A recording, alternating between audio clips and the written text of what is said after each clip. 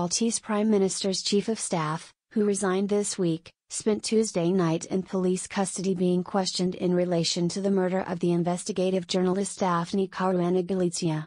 Keith Schembri, a businessman who has run the office of the Prime Minister, Joseph Muscat, since the Malta Labour Party came to power in 2013, was arrested on Tuesday, police sources confirmed. It is understood he is being questioned about allegations made by the businessman Yorgen Fenech, who was arrested last week after trying to leave Malta on board his yacht, that he was a co-conspirator in the murder of Caruana Galizia.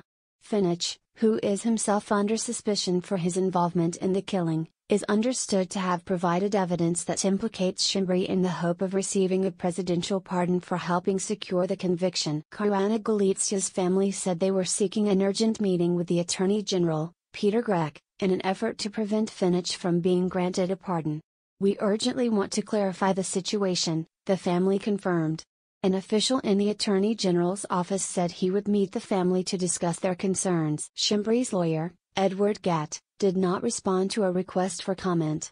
Malta police have made no statement. The revelation will add to the pressure on Muscat to step down. The Prime Minister lost a key ally Wednesday, when the influential newspaper Malta Today withdrew its support. The paper's co-owner was known to be close to Muscat. Joseph Muscat's moral authority has been compromised to the point of no return, the paper's executive editor wrote in a scathing editorial. The stage is set for Muscat's exit.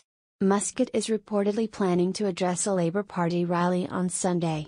But his education minister undermined the show of support by warning against raising the political temperature. In a Facebook post on Wednesday, Evariste Bartolo said this was not the time for hotheads and spreading hatred and violence. He added, "Protests are essential in a democracy, but they have to be civil and democratic because it is easy to spark the crowd, but then how to put out the fire?" The opposition Nationalist Party has cancelled an event that was being planned for Sunday following criticism that it could also inflame the situation.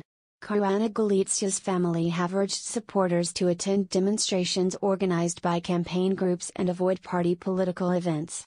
"Do not go to any rallies organized by party leaders," her son Matthew Caruana Galizia wrote on Facebook. "This is not a time for tribal politics. Joseph Muscat wants us to go to war against each other. Our war is against corruption." Schembri was arrested after tendering his resignation on Monday night, following a long meeting at Muscat's home. For nearly 4 years, Schembri has been at the center of a political scandal triggered by Caruana Galizia's investigations. Using a leak of offshore information known as the Panama Papers, she reported that Schembri and fellow minister Konrad Mietze became the beneficiaries of secretive offshore companies soon after entering office. Subsequent investigations uncovered that those companies were due to receive payments from another shell company, belonging to Fenech. The businessman was granted a valuable concession by the government to run a power station, while Mietze was energy minister. Mietze resigned Tuesday saying he was guilty of poor judgment but innocent of any criminal conduct. Schembri has previously denied all allegations of wrongdoing.